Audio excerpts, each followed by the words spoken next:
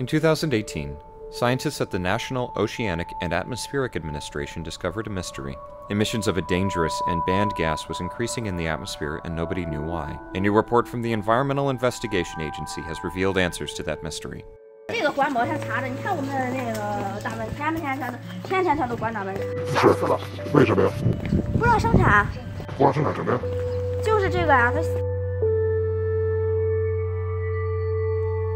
CFC-11 is a synthetic gas that contributed to the hole in the ozone layer and is also a potent greenhouse gas.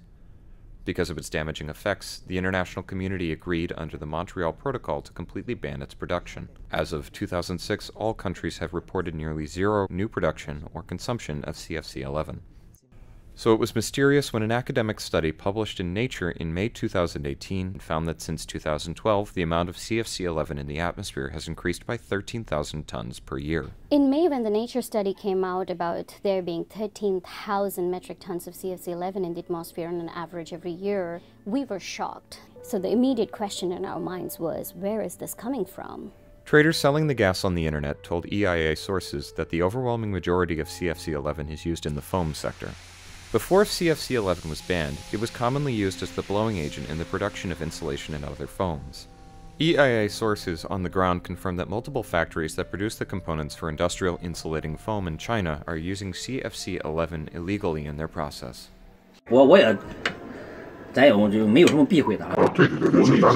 现在主要的还是11，虽然说国家就是说不允许了，但是这个。 141B， 首先它发泡效果不是很好，就是说同样的那个发泡的这个效果，还有那个量。We were shocked to find that of the 21 companies that responded, 18 companies spread across different provinces openly admitted to using CFC-11 in their blowing agents. 哦，那咱产品的多少？99%就是咱全用的，对。因为可能那边啊，对这环保啊，不那么重视。咱国内啊，为什么不用F11呢？咱这F11啊是不良啊，咱空调里面它破坏大气层。不能生产，你估计现在有多少是用11%99%。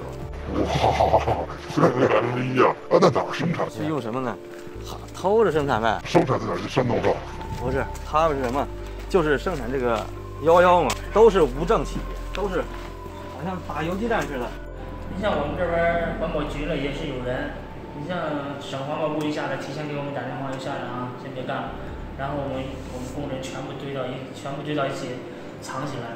Our findings demonstrate that CFC-11 is being widely used in this sector in China. So the scale of this environmental crime is massive, both in terms of the ozone layer as well as our climate. But it is entirely thanks to the Montreal Protocol that we have an opportunity right now to ensure swift and strong enforcement. EIA's report recommends a thorough investigation into the entire foam sector in China.